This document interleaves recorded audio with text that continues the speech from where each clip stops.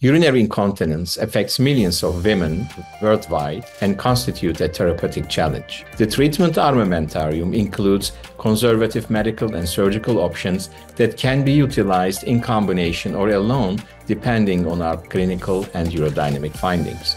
Indeed, urodynamic studies performed according to the ICH standards are the most objective methods to assess the lower urinary tract function and dysfunction and have a significant impact on our decision-making in female urinary incontinence. Expanding on our prior series of Urodynamics Under the Lens, which explored not just the landscape of urodynamic utilization and best practices for female stress incontinence, but also began conversation regarding some high-yield patient scenario management. Through a combination of chapters with videos, case presentations, and audience polls, you will bring to us pertinent questions, perplexing cases, or innovative strategies for us to discuss as collaborators.